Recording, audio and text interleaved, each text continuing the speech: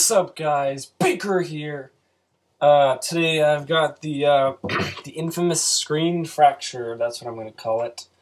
And I didn't really want to, show everybody this just because I was having too much fun and I didn't want it to get overused. And but seeing how a couple people have already done tutorials on it by now, I might as well just release my version. Anyway, yeah. So here's what I got. So I didn't spend too much time on this, but you can kind of get the basic idea. I got some little pieces and screen fractures and kill feed zoom and stuff. And what's cool about this is you can do it with any clip. So if you have Twixtor, some people wanted to say, oh, mask it and scale it up. Well, you can't mask something with Twixtor. And what if you have like text or other effects that you want to get affected? Well, you can do it this way by using an adjustment layer. So that's the whole key here. So we'll go ahead and just make an adjustment layer real quick. And I'll just call this the cut 1, I guess, doesn't matter. And whenever I like to do short effects like this, I like to trim my layers by just doing Alt begin bracket. Now if you don't know what the begin bracket is, some people don't know what that means in other languages. It's this one, okay? Not that one or whatever, just a regular begin bracket. Alright, now that's out of the way.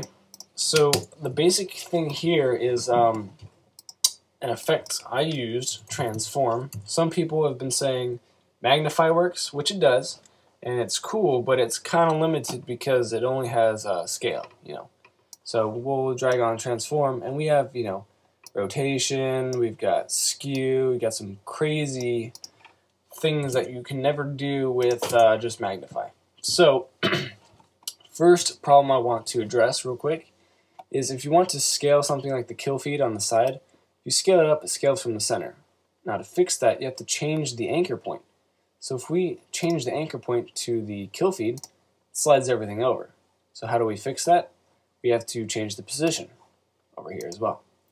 So that can get really tedious and stuff. So what you want to do is actually alt-click on either the anchor point or position, alt-click, and pick whip to the other one, position. Now this may seem, complex or, too hard. Well, come on guys, it's like 2 steps and it's awesome, alright? You can take the long way. Anyways, now we can change the anchor point thingy to wherever you want, and it won't move the clip out of the frame, and it's pretty cool. Anyway, so I'll reset this right back to the center. Computer's a little slow right now. Anyways, so what I did is a combination of this and some Twitch. So let's go ahead and mask where we want a glitch to happen. So there's 2 kind of types that I did. One are just little triangles that go across the screen like this. So that's pretty cool. I'll keep that one from that. And let's go ahead and scale this up. I use about 125 is pretty good. Typically these glitches you want to happen pretty fast. So I'm going to keep it around 30 frames, about half a second. And just trim it with Alt end bracket. Alright, so first thing I kind of want to do is give it a little bit of life with some mask animation. So push M, mask path, keyframe, move to the end, and just kind of grab the points and just, I don't know, randomize it just a little bit. So just like, so it's not so static. Cool. Next thing I did was added some Twitch. So if you have Twitch by Video Copilot, pretty sweet plugin. Drop that on. We'll go to enable and we'll add some slide and a little bit of light. Alright. So on the slide, we can leave it about 50 right now. What you want to do is right at the beginning, keyframe the global amount from 100. Go forward just a little bit, keyframe it down to 0, almost to the end. Let's push U to see the keyframes. And hold on. There we go. Twitch, keyframe, back at 0 again. And at the very end, up to 100. because I want the twitch to kind of give us a shaky transition into the glitch, so it's not so pop right on and it's got a scale on it, and then it'll kind of shake off at the end, so that's cool. Maybe add a little bit of RGB split, maybe 25%, so not much, but glitchy, pew pew.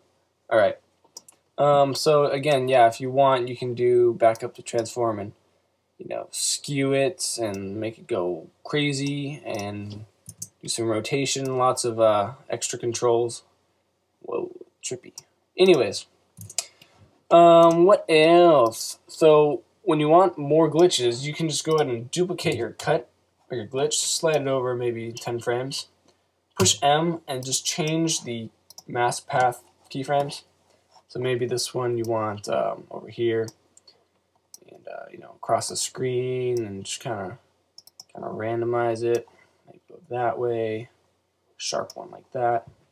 And the other kind of glitch I was going to talk about is just the one that fills half the screen, maybe like that. Might look cool. Let's see. Go to the end keyframe and fix these keyframes up a little bit. So I don't know, just kind of randomize it like that. Let's see how this looks. Whoa! I think I switched the keyframes. Maybe this one should go over nya, and this one over nya. Alright, cool. So that's looking pretty cool so far. And looks very glitchy and screen fracture-y.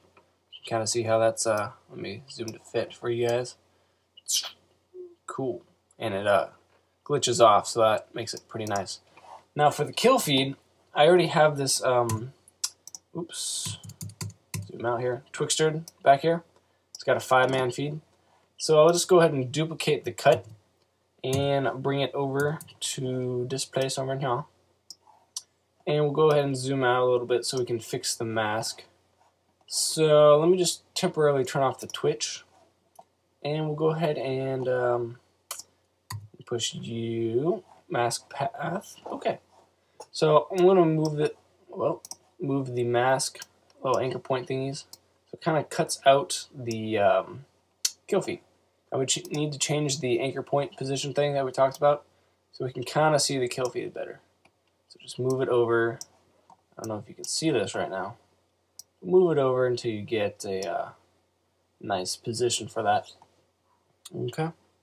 Now we'll go to the end of the mask path and zoom out again. Sorry about that. And just have it cut out again. Maybe change the keyframes just a little bit so it kind of either grows or changes a little bit. See, like that. And we can extend it and take off the N2 keyframes for the twitch. So it just twitches on, and then it'll stay on. So turn the twitch back on, and it kind of twitches, beep, and there you go with some Twixter. I'll make the Twixter a little bit faster just so you can kind of see. And here we go. And yeah, there you go. So the basic idea here is just adjustment layer. I use transform. You can use magnify, but transform, we got some cool other settings if you want to go over them. And mask the adjustment layer and add a little bit of twitch in the end and the beginning, and that's about it.